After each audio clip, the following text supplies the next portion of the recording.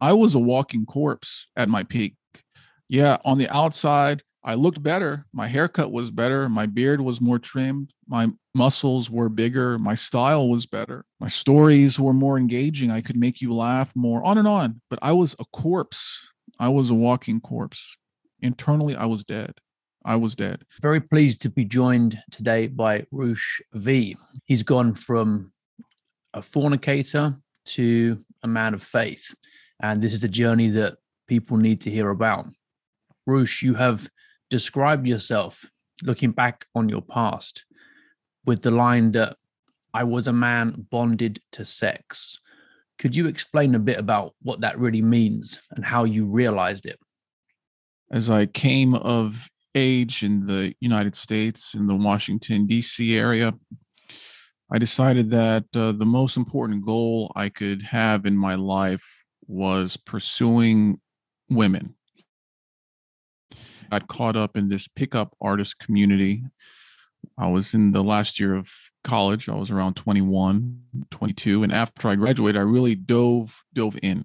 So what it means is for your life to revolve around achievement of pleasure from women. I basically made them out to be a god.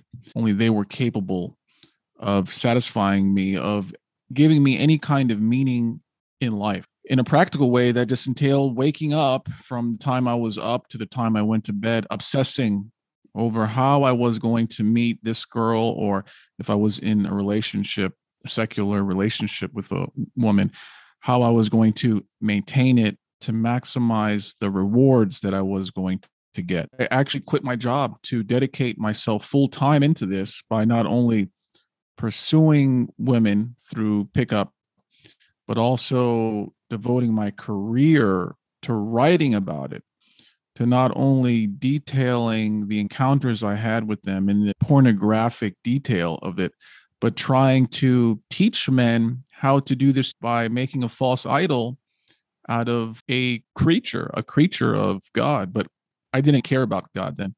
I figured it out. I knew how to live. I knew I was doing the right thing. And look at all these men online who compliment me, who not only buy my books and fund the lifestyle I'm doing, but repeatedly say that they wish they could be like me.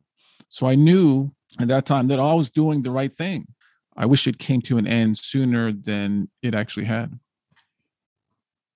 And what was your aim in writing these books, encouraging men to see women how you saw them? I thought I was doing a good deed. I thought I was helping the world by pairing men and women together in these sexual relationships. What a good man I was for teaching men how to pick up girls and to sleep with them. I was also earning an income from it, an income that was actually much higher than what I had as a microbiologist, which was the career that I had before. I was also able to exalt myself. Like, look how what a great man I was, what a skilled, talented, important, special man I was. It isn't a gift, but that's how I saw it. And so all these things, from the pride to the monetary rewards to this feeling of, I would look in the mirror and think I was a good person. I was a good person for doing this. So they kind of kept me in it. And of course, by becoming an expert in the field, so to speak, I could also maximize the rewards, the pleasure rewards of meeting more girls. So I guess the whole philosophy at the time was more, more, more. Anything, just eating at a buffet of life, of all the pleasures of life. And I did that pretty much full time from my mid 20s to when it all came to an end around in my late 30s, when I was around 39. Nearly 20 years then. Yeah. One line from your writing that really caught my eye was, I used sex to bond with both women and men, but those bonds were weak indeed. Now, when was it that you really started to figure out how weak those bonds were? You've described the bond with men that you formed, but when did you really figure out the bonds with the women were weak? I thought that when you were to have sex with someone, that indicated a connection, that indicated something was there, that you were a match, But with the women I was with, I didn't care about them and they didn't care about me. It was easy come, easy go. And the fact that we had this most intimate experience that two humans can have, I think, didn't bond us in any way. Started to tell me that, okay, I can't really top the pleasure. I can't top the pleasure that I'm getting out of this. So the first women I picked up in a nightclub, the pleasure I got from that was extremely high. But then years down the line, picking up a girl from the nightclub felt like a chore. I can't wait until she leaves after this physical act, this mutual masturbatory act was done. I like to think I had some logic or retained some. I thought, well, if I can't maintain this pleasure high of new girls, how about I find that one queen, that one amazing, beautiful girl and stay with her? But how are you going to find your dream, quote unquote, dream girl when you are as broken as I was? I kept attracting girls who were as broken as me, but then I had the gall to complain about them. Why aren't they perfect? Why aren't they perfect like I was? But I was not perfect. So this kind of guys have their fun and then ease into a secular relationship that was loving and she was going to save you. That was a delusion. And so these attempts at relationships that I had ended in way more pain than I could have had through the hookups I was having before. You mentioned the basis of the relationship. There's a lot of talk nowadays about the problems that incels face. You have had the interesting insight that the fornicator and incel are identical in that they are held hostage by their lust. What do you mean by that? The only difference between the incel and the fornicator is that the fornicator occasionally gets lucky and sleeps with the woman. Now, it could be due to his look, his charm, whatever, but their mindset, their mentality is the same. They're obsessing over a false idol, a false god. They both, whether they get a woman in bed or not, they both think that this woman is the cure. This woman is how my life will be saved from the misery, the doldrums, my bad job. So that's why I started to figure out, at the time when I was in this, I was like, wow, I'm so great because I actually get girls. And those guys who are hating on me, they're jealous because they don't get any girls. But I wasn't different than that. We were the same, just perhaps at different stages of life, but we were both consumed by it. We were both burning with a desire that was just sending us deeper into the pit. And I would argue that the fornicator, he may think he's better off, but that actual completion of this physical bond that is not what God intended for us actually damages them much faster than the incel. You mentioned being at a different stage there. To what extent do you think that being in that mindset stops people progressing towards manhood? There's an immaturity, a spiritual immaturity to what you just described. When a man has sex on his mind and when he can actually fulfill the lustful urges he has, that sex itself turns his mind into mush. It halts any maturity or adult development that man can go on. You have men who have been with countless girls, dozens of women or more, but have the maturity of a teenage boy. It seems to be that once a man or a woman starts to have sex, their maturity stops at that age. He becomes overly consumed with the flesh, with the bodily. How many men did I know who were in this game would spend more time on their appearance than a woman? You have men who sculpt their eyebrows. You have men that are obsessed with clothing, obsessed with the gym. Nothing wrong with the gym to be healthy, to be strong, to defend your family. But they were just going there to look good in a tight shirt on Friday or Saturday nights when they would go out. Childish ideas of what life is about. And you constantly feed those childish ideas. I want this, I want that. Child doesn't know what is good for it or not. The parent says no. But unfortunately for us, when we decide to meet a woman as an adult, no one tells us, hey, it's wrong. The culture tells the opposite. Yeah, that's a great idea. explore yourself, develop self-esteem. This is what you have to do. You're an adult. Our parents tell us this. Our parents say, enjoy life. You're too young to marry. I mean, I can't be the only one whose parent said, oh, have kind of like a sow your royal oats for a while, see what's out there, see what you like. But it turns out that seeing what's out there digs a pit.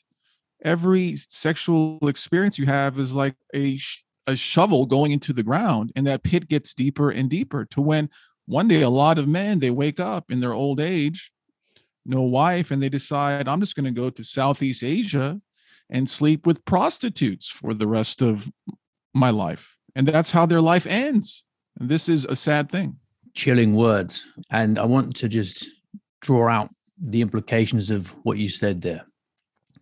You've made the remark that there will be passionate efforts to solve all other problems under the sun, such as the dangers of plastic straws, before addressing the corruption of children and adults who regularly watch porn. What you were saying there paints a picture of a culture that is ordered towards leading people astray. It's difficult to find the right path. You found it the hard way. What's going on here if even parents aren't telling children what they need to hear? Certainly not the schools. We are not going to understand any of this unless we account for the spiritual element. If we only account for the material element of what's going on, what we can see, it's not going to make any sense. It's not, why would the government want to not create healthy families that can pay taxes and support the state and breed moral people? Why wouldn't the government want to abide by the natural order, the moral order, to create a healthy society for everyone? It doesn't make sense why they would do this. But once you start accounting for the fact that Satan, the enemy of mankind, hates God and attacks us to get to spite God. And this war has been going on since Adam and Eve. And so once you account for the spiritual element of Satan and his demons trying to hurtle us into hell through sin by going against the commandments of God, what Christ gave us, then it makes some more sense. It's actually logical. We're in the middle. You have God on one side and Satan and his henchmen on the other. We are in the middle where this spiritual battle is unfolding. And it's been unfolding, and it seems to be arriving at a late stage. And I see my life as being caught up in deception, being caught up in desires of what the fallen body wants to do, and being caught up in the temptations and the bad ideas that Satan has put into me. One thing I can tell you, it was a little bit easier to write when I was writing the pickup stuff. I was getting a lot of help because Satan wanted me to do that. I was actually helping him. I didn't know it at the time, but it was easier for me to write this really sinful, damaging, how to get laid content. But now when I want to write more positive topics, oh man, I'm sitting at the screen. I'm like, oh, if we don't understand the spiritual element to it, we will think all these horrible thoughts and instincts in our mind are from us. It's not from us. A lot of it is not. That's not me. That's not who I am. I'm not my thoughts. I'm not this urge. What science says that's what a man is supposed to do, kind of makes women pregnant, but doesn't take care of them. Yeah. How is society going to end up if we do that? Accounting for the spiritual reality is important, but you see it. Most people don't want to deal with that. The deepest conflict, the deepest spiritual battle is in the human heart. I think in modern culture, there's an increasing tendency to try to see it as being out there somehow, whether it's people of a different race who are the oppressors, or the opposite sex, or some problem that isn't in ourselves. But you seem to have lived this conflict internally. When you don't understand what the spiritual reality is, your spiritual eyes are not open enough, then what you do, what your life becomes about, is to feed the desires of the flesh, whatever your body wants. Your body wants to feel angry at people because it thinks it's better. It wants to feel prideful that it's better than it thinks it is. It wants to feel good, and it wants to feel comfortable too. It doesn't want to endure any difficulty. So it's really the body is in control, but we're made of both body and soul.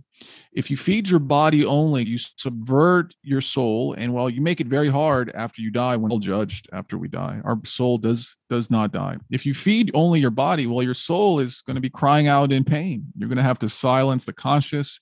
The evil you do grows and grows. So the point of leading a spiritual life is to put the soul on top. The soul should be in charge. Now that's very difficult. That's something that I'm trying to do, and it's a process. But I think that's what I would say the difference of a lot of men who are involved in pickup or Tinder. They want to meet girls. They're into masturbation, pornography. They're putting their body at the top where they're going to pay for that. They are going to pay. The wages of sin is death. You have to pay now when you're in the body. Ask forgiveness from God in the body, because once you're dead, time is up. How do you reach a man like that? I achieve heights that you won't from doing that, and it was wrong, and I don't do it anymore. And if the people don't want to listen to me, and unfortunately a lot don't, they want to learn the hard way. I hope, and God gives you the opportunity to change your ways. You get caught in sin so badly that you're the guy who flies to Southeast Asia to live your last days there. What's going to happen to you? You took it to lengths that most people never will, and it gave you insights into it people won't ever have. And now you're here to share them. Now, you've got a really interesting comment about guilt here that I'd like you to expand on. You say that the women who cry most about toxic masculinity or rape culture, and who believe that sex is a source of empowerment and confidence, are promiscuous or polyamorous women who are relieving their guilt. Tell me a bit more about your own sense of guilt and what you mean by that. When I was, say, sleeping with a lot of girls, I would sleep with them at night, and then the next day I would write an article for the blog that I had complaining about them, complaining. I was always angry. The smallest things would set me off. I would have temper tantrums. If I bought a beverage for a girl in a bar and then she took that beverage and didn't want to talk to me anymore, I would be furious. So how can it be that I was receiving all this pleasure from women, but at the same time, I was so deeply angry, unhappy, and miserable? The pleasure was supposed to make happier. So what I think was actually going on was that anger was a channeling of the guilt that I felt from uniting in one flesh with these girls who I never loved and never intended to marry. So when you see all the women who are complaining about, rape culture, and people who say abortion should be illegal, and men are toxic, men are sexist, men are this, well, to me, that looks like exactly like what I did. That they're participating in sin again and again. They're feeling guilty. They're not in the church. So the guilt stays. It gets darker and darker. And then here they come, latching on to the feminist movement or whatever they're doing now. You mentioned abortion there. How do you think all this relates to population reduction? There's also inherently sterile sex being promoted.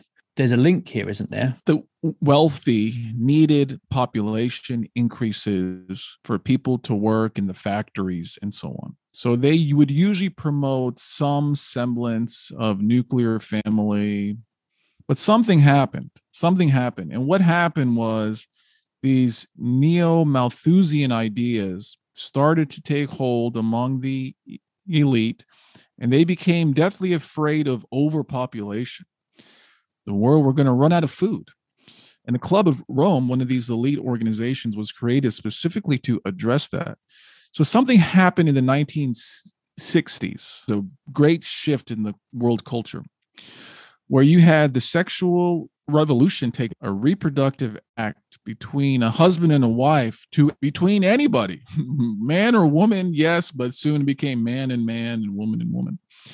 Then a lot of bad ideas started to come forth. The legalization of abortion, the legalization of contraceptives in the entertainment and media of kind of non-traditional families. I remember the show Murphy's Brown. I was a child, and the big news was that she had a child out of wedlock, and this was big news. So you can see what they were doing. So they started to say, you know what, we don't need this population. We don't need this high population to increase our wealth, because we're moving from factory industry robotics to artificial intelligence.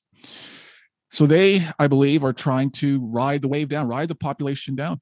How are we going to do that? Well, we can't just go kill them all, because once they see us killing them with guns or bombs, they're going to come after us. So we need to do this in a really crafty way.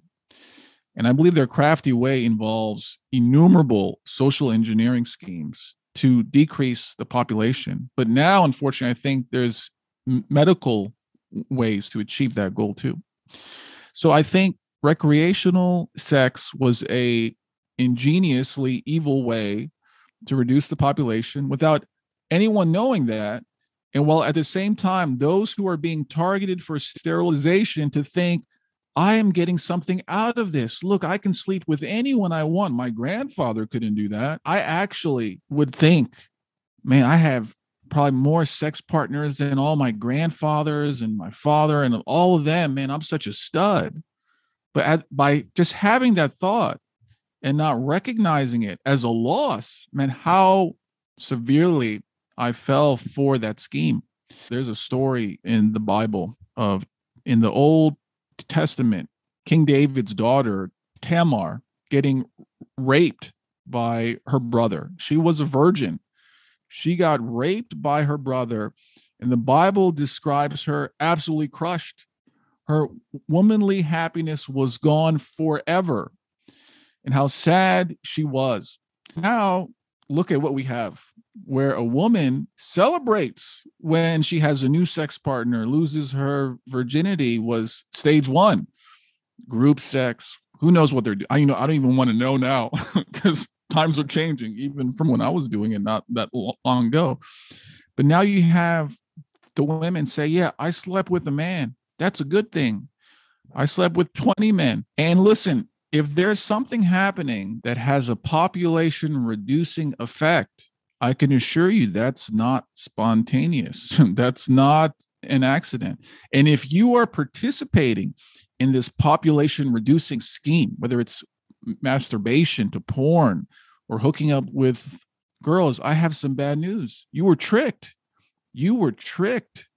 You thought that it's serving you, but you were tricked. You're just a tool of the elites. And it took me a long time to understand that. I thought, no, I'm the king. I'm the king because I can get sex whenever I want. But I was a slave the entire time. And it took me almost 20 years to open my eyes to that fact. You mentioned the agenda there, and you say that there's a coordination between the media, government, and academia to program citizens to abandon their innate strengths for imagined ideas of utopia. And as we've seen throughout history, all these attempts to bring heaven down to earth only end up raising hell in the long run. What are the innate strengths that you feel people are abandoning? And exactly what is this imagined utopia? Is it just a utopia of easy pleasure? Humans can invent a reason for our existence depending on the age, depending on the times. A lot of people today think that I can pick any gender that I want. I can live as I want. I can merge with the metaverse. I can take whatever vaccines to live a long time, on and on. I mean, there's all these ideas, but what is true? All truth comes from God. And what does God want us to do? He wants us to serve him. Now, there's ways to serve him. As a man, you get married and you serve your wife and kids. Woman was made out of the rib of man, whether you believe that in literal or metaphorical sense, it is true. And so a woman must serve the man in the family home, and both the woman and the man, husband and wife, unite in one flesh to create a little church of their home and serve God and have their souls both saved. That's the point. Now, of course, God has allowed men to be stronger, to be natural leaders to be more logical. He's allowed women to be more social, better geared for raising children, and so on. If we can just abide by the natural law, I think the blessings we receive from God will be great. We don't abide by the moral law. Definitely, we don't abide by the Christian commandments. We abide by nothing, or at least I didn't. So, what blessings will you get from that? So, no, you will just get the misery and the pain. You will complain and rant all day long. And so, heaven is completely blocked off. So, when Adam and Eve got kicked out of paradise, you had an angel guard paradise, cherubim guard paradise with a flaming sword. So, what do you have now? You have people that think they can approach that angel with the sword and crash into paradise through what? Because they think that they have the strength or the power to, because they created a new transhumanist scheme, because the AI can now do this or that. Well, it's nonsense. From the Tower of Babel onward, they've tried this. They've tried to reach heaven without God, and it fails every single time. You can't do it. So that's what I tried to do. I tried to achieve a sexual heaven, so to speak, and it was death. I can't explain to you now that my eyes have been opened, the scales have fallen. I was a walking corpse at my peak. Yeah, on the outside, I looked better. My haircut was better. My beard was more trimmed. My muscles were bigger. My style was better. My stories were more engaging. I could make you laugh more, on and on. But I was a corpse. I was a walking corpse. Externally, I was pleasing the world, pleasing the women. Internally, I was dead. I was dead. Now it's kind of, I hope it's flipped. Internally, I am alive, the grace of God, uniting with him day by day. Externally, I'm a washed up has-been. I can tell you not many girls look at this, which is fine. You know, the muscles I have, I'm not as strong as I was. I'm getting older. That's fine. Outside, yeah, I look to the world as a nobody, a has-been, but internally, thank God, you know, I am alive in a way that I never have been. Well, it's good to hear that you are finding yourself again in that way. You say that confidence and self-love have become false gods in the West. But after your journey, you found that that was the wrong way to pursue confidence, and you're regaining confidence now in a way that you didn't expect back then. As totally a nonsense idea. It's really confidence for nothing that you have done. Feeling special for merely existing. You are a creature of God. Why should you? God should get the confidence out of that. God made you. You didn't make yourself. Women who can get attention from men. Did you make your face? Did you make your hair? How can we receive confidence for what we did not do? That's delusion. And unfortunately, most people receive confidence for the evil acts that they do. I receive confidence for purely evil acts. So this tells me that, hey, having confidence is demonic. You know, I'm in the Orthodox Church, and pride is something that is actively talked about by the church and the elders. We have to be humble. Christ taught us that. There's a reason. There's a reason. Christ taught us to be humble, because if not, we would fall into deep sin and lose our souls. It's not because he's a bad God and he wants us to not feel confident. It's because this confidence is false. This self-esteem is false. And if we really feel confident in who we think we are, that's really a deception to get us to commit sin on top of sin. We'll lose our souls if we don't follow what God tells us. He didn't give us the commandments for his own good. He gave us the commandments for our own good. So it's no surprise that at the height of the sin I was doing, I just went against all of them. It can be difficult to get a message like that out to people. You had that great description earlier of how it was easier for you to write your pickup books than it is now creatively for you to produce your new content. You've been kicked off some social media platforms, and you say that free speech is important from the perspective that concerned men or women. should be able to speak out once they have identified corruption and degeneracy in their societies. It's easier to promote the degeneracy than to speak out against it, though. Why is that? I think that says something about the times and says something about those who rule over us. The point of a government, many people could argue this, but a point of the government is to protect the people, from harm and moral dysfunction. I would say if we had a godly king, his goal would be to help steward with his power our souls into paradise. But now everything is inverted. It seems to me the point of our institutions that we've come to trust and the point of our governments is to amplify our sins, and hurtle us to hell. When Christ, once he was baptized in the Jordan by St. John the Forerunner, and Satan, he tempted him. And what was one of the things that Satan did? He took him up to the mountains and he showed Christ all the kingdoms of the world and told Christ that these I will give you if you listen to me. Now, so what does that say? That says that Satan is the prince of this world, that he controls the minds and hearts of the kings, of the presidents now.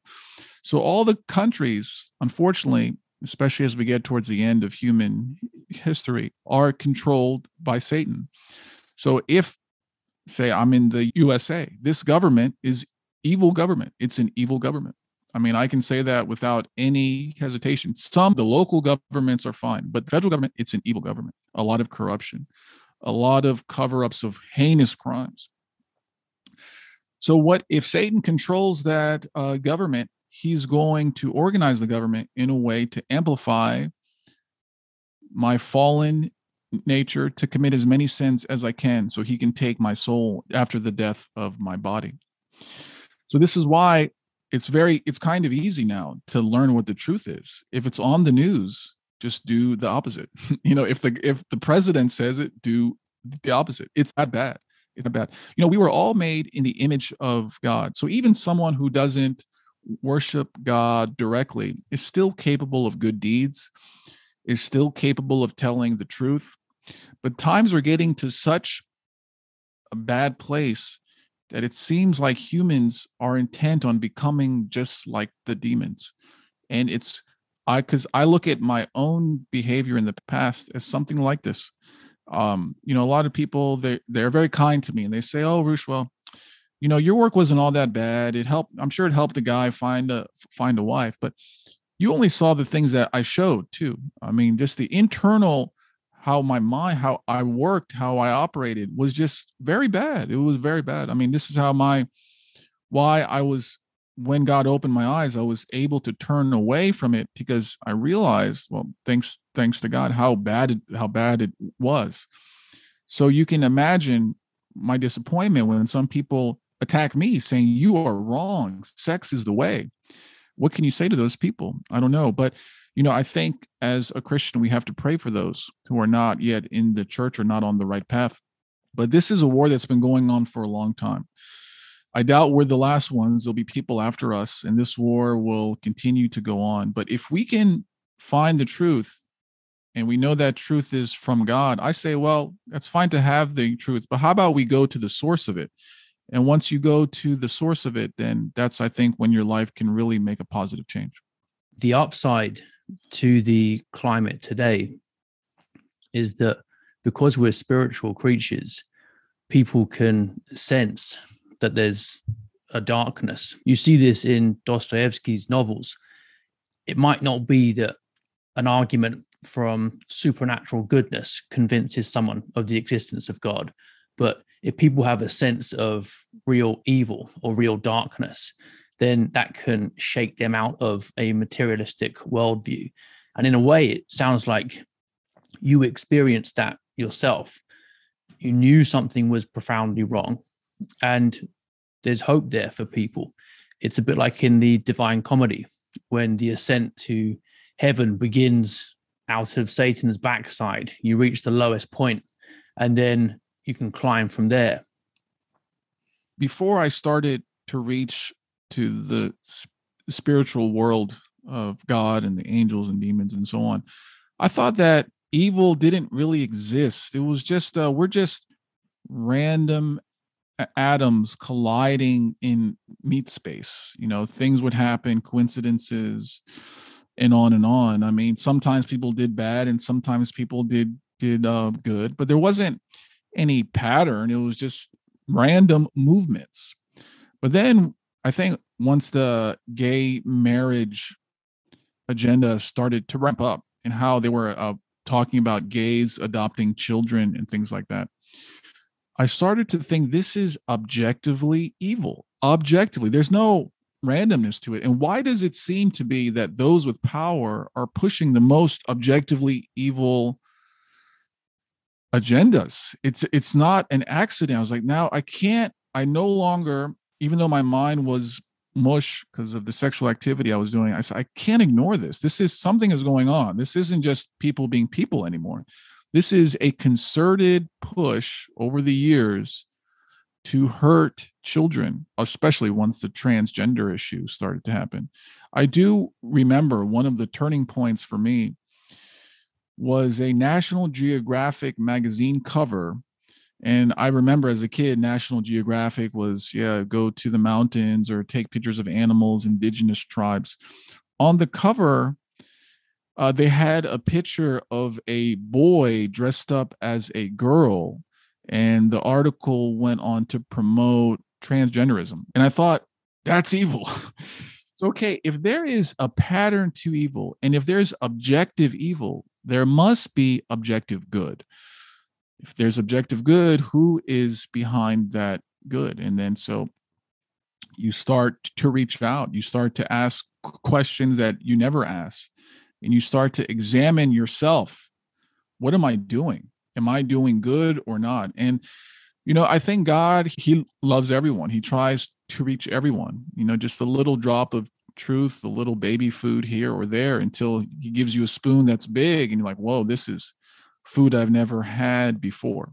And I think that's what happened to me and what happens to a lot of other people who come to God, not through his goodness, but through what Satan and his demons do.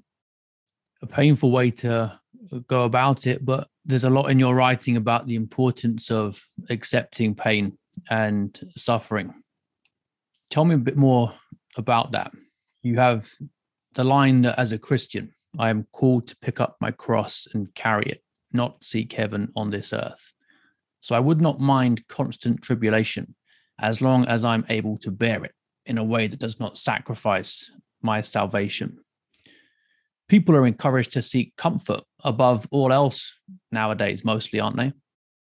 In the United States, the two biggest idols, physical health and comfort. And that's one thing that I was obsessed about. I believe that my Lord and God, Jesus Christ, he made me. He made me from the dust. And he said, if you love me, you will follow my commandments. And I love my God. And this is a process. I'm trying to love him more and more and love less things of the world. But he said, we can live in the world, but we are not of the world. We are not a son of this world. If we're a son of the world, if we listen to the flesh, then we're a son of Satan. So he instructed me, he instructed all of us how to live so that our souls may be saved for our own good, because he doesn't need us. God doesn't need us. He didn't make us because he was bored in heaven and wanted some entertainment. He made us because he wants us to feel his love. So God said, God instructed us to pick up and carry our cross every day. It's not just once in a while. And the way he lived is a role model. The way his saints have lived, they've endured pain. And the reason is because if we don't endure pain and suffering, we will forget about God. We will want to experience pleasures of the flesh, the comforts of the flesh. It's only when we are in pain, when we're in poverty, that we at least have the mental awareness that there is a God, that this life is not all. This life is not it. Just endure this pain. Keep your eyes and your heart on God to live with him for eternity in the next life. So it's really the suffering and the pain. Why do we suffer? Because God loves us. Because without that pain, we would forget about him. We would neglect our duty to serve him. We would not follow the commandments, and our souls will be condemned. So it's weird. It's weird to explain that to people. I lost my daughter. I lost my son at a young age. God isn't fair. It's not right. No, you had to lose him, because if you didn't, you would get so caught up in the world and things of the world and comforts that you may lose your soul. You mentioned where people keep their eyes and their heart, and there are all kinds of distractions clamoring for the attention of our eyes and our hearts. You say that a man's spiritual state will match what he subjects his eyes and ears to. If he consumes mindless TikTok and hip hop videos, we know where his heart lies. What kind of advice would you give to people who feel they're becoming addicted to those elements of technological culture that are so difficult to avoid? Now, one thing I have to state is that our human willpower is pathetically weak. We don't have much power and strength. We have much less than we think. And all the power we think we have is really power to commit a sin. I remember in my old days when I wanted to quit coffee. I really tried hard to quit coffee. And I remember, I think I quit for a month, and then usually I would ease back into it. So my own power was such that I couldn't quit coffee as a grown man on my own strength when I thought I was a masculine man because I could sleep with girls. I couldn't even quit coffee. And of course, at that time, I was consuming alcohol and girls, pornography, and on and on. One thing I can say is that with God's help, quitting coffee or quitting alcohol, it's very easy.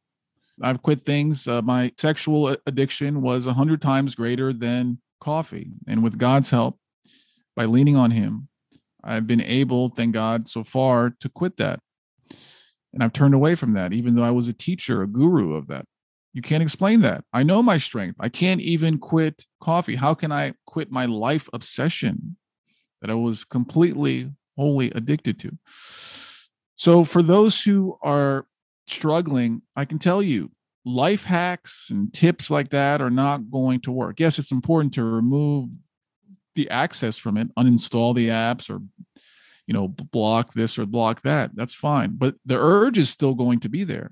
So really, you have to be healed from the inside out, and you have to ask God. I was very surprised to find that if you ask God something and it's his will, he grants it to you just like that. And the lives of the saints, it shows that. I mean, it's true. It's true. God can grant anything, but he's not going to grant you something that hurts you. If you ask him for $1 billion and that $1 billion is going to get you addicted to drugs and so on, he's not going to give that to you. Even if you are sick and you ask God, please make me well. Well, if making you well right now will increase your pride and hurt your soul, he's not going to grant that either. But he wants us to ask. The Bible says we have to persist, ask him again and again. And if it serves his will, he's going to give it to you in a manner that makes it clear that he's doing it. Not you are doing it, you pathetic human being. You are weak, but he is doing it. I hope everyone gets to experience this. It's a beautiful thing. One thing you see in the culture is these messages that say you are loved, loved by who? I don't know. But the truth is, God, he loves you. He loves you more than anyone. He loves you more than your mother and your father. You can't imagine it. And for some of us, he shows his love. And I believe I've experienced that. And there's no need for me to go online for these, non-Christian content. It's just a waste of time. How can I take God's love and be entertained now? So I try to replace all the secular content. And, sometimes I do follow the news, But even the news now, I'm thinking, well, why am I spending my time onto this? I could be listening to a sermon or the audio Bible or something else. But I think the more you show God that you want his help, the more he's going to show you himself. And the more he shows you himself, the faster your faith grows, the deeper your love for him grows. And guess what? When you love God, you also love the creatures of God. And that includes everyone else. That includes all the animals, human beings. So I think by sharing my faith, I hope to see that there's much better out there than a very imperfect love, if you want to call it. It's more of a lust of a woman that you hook up with. You're not going to be happy with her. Who are you going to be happier with? The love from the God that created you, or the love of a woman who wants to commit sin? Get married with a church husband and wife. That love is great.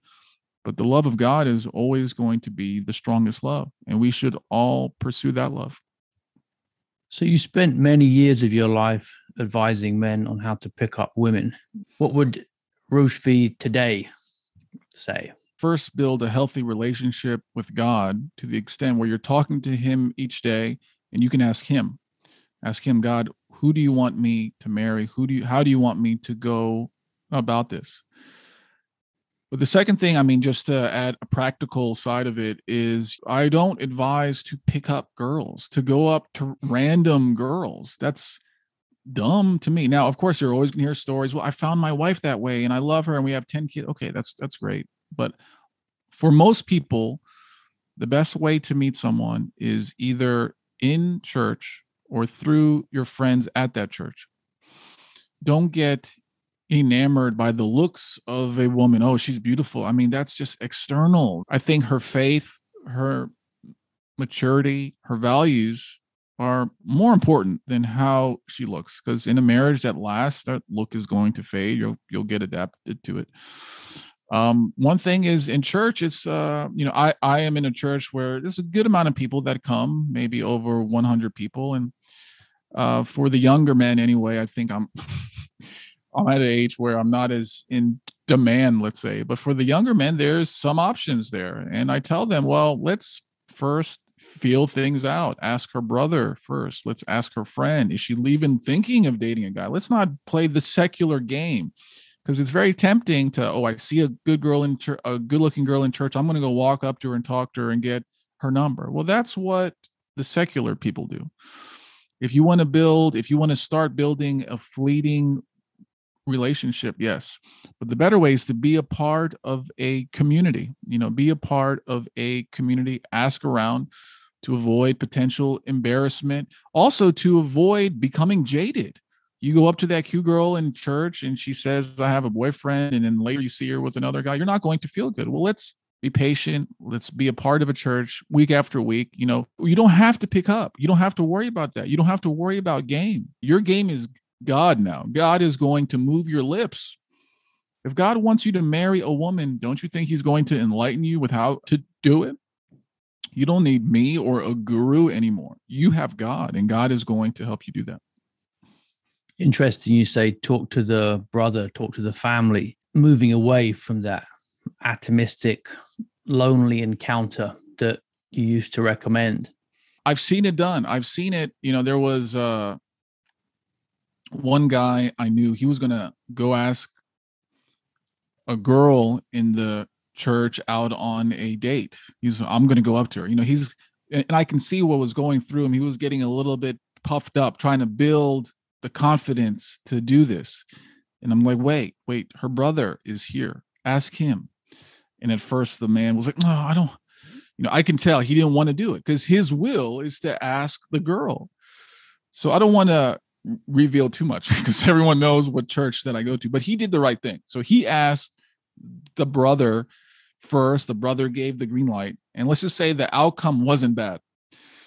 So, but the problem is this. Let's say, like me, if I wanted to date a girl, I would want to ask maybe her brother or her dad. But how about if her dad isn't in the church? Her brother doesn't care.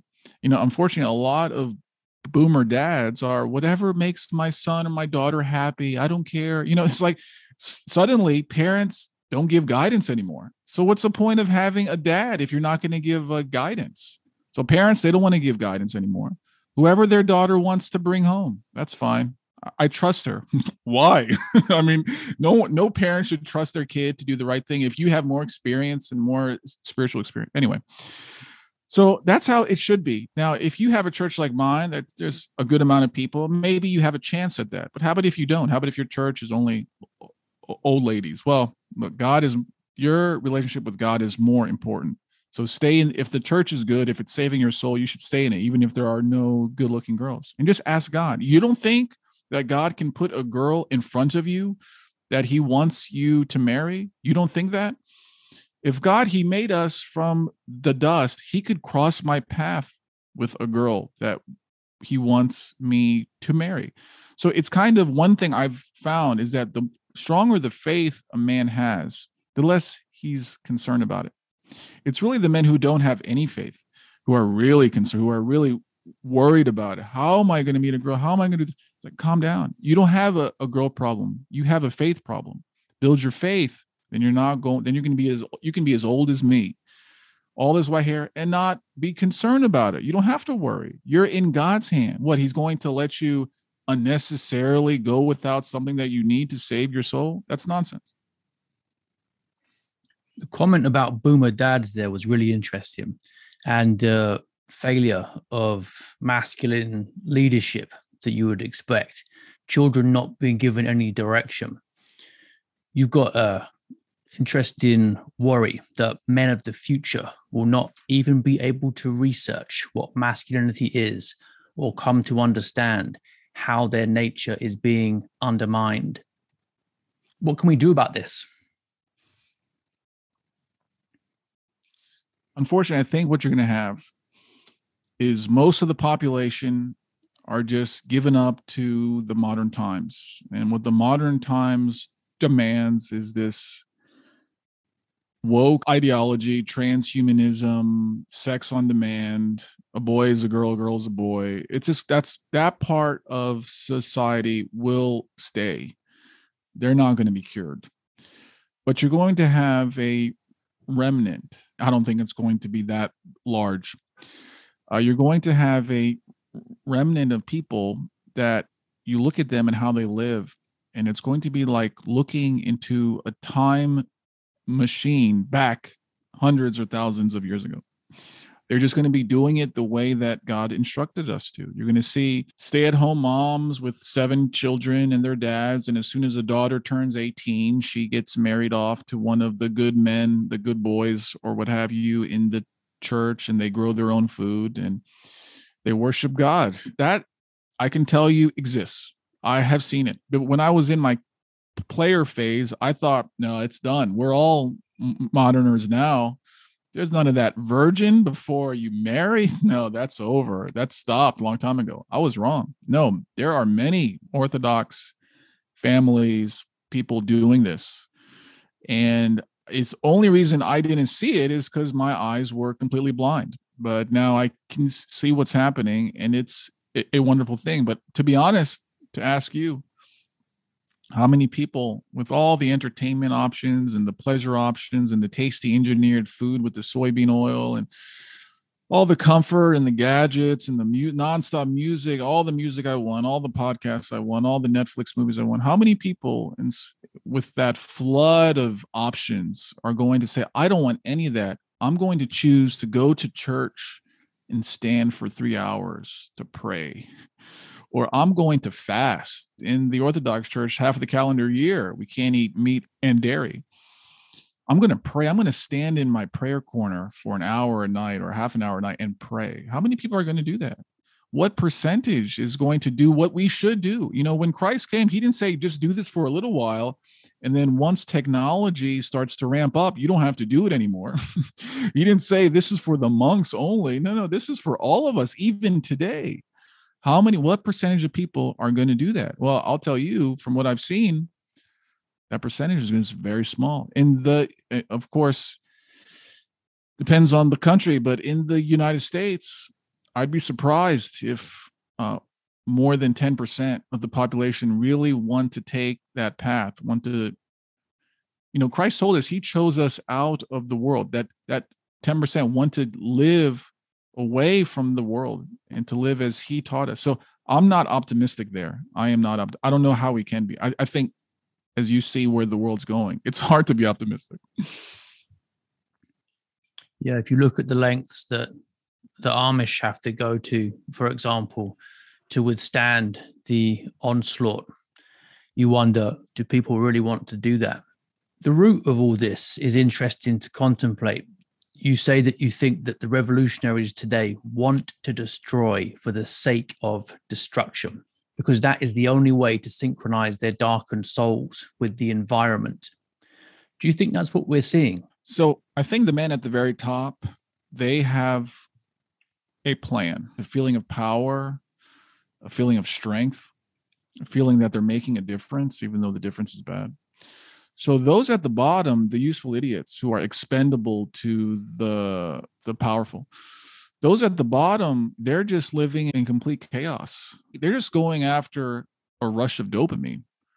Like, I made that person put on a face mask in the store. I yelled at him and he did it. Or I made the white person not go in the store because, of the privilege that he has, or on and on. Those with money and power, they like to keep that money and power. Those who don't, those at the bottom, think that by attacking others, they'll somehow gain what they've always wanted. I mean, there was talk of these Black Lives Matter protests that were happening in the United States, an idea that was, hey, this is a great place to meet girls and do things with them, because most of the protesters, most of them are women, so it's just this concept of, I want to commit a sin in any way, shape, or form. The sin has to take place. I mean, if you look at the lives of those who think that this latest and more improved revolutionary movement is going to make me happy, you'll see that their lives are very empty. You try to tell them what the truth of the matter is, and they attack you. So I can't have a conversation with them. They don't want to have a conversation with you. They may even say the time for talk is over. We're not going to tolerate this anymore. Okay, so what are you going to do? Kill me? With conversation, especially with your concerns about free speech and online censorship, what do you feel is the future of like-minded people being able to connect online or otherwise? You say you feel like a fool for spending so many years building up internet domains and platforms that are scheduled for vaporization. I think it's clear that the trend online is greater levels of censorship and control.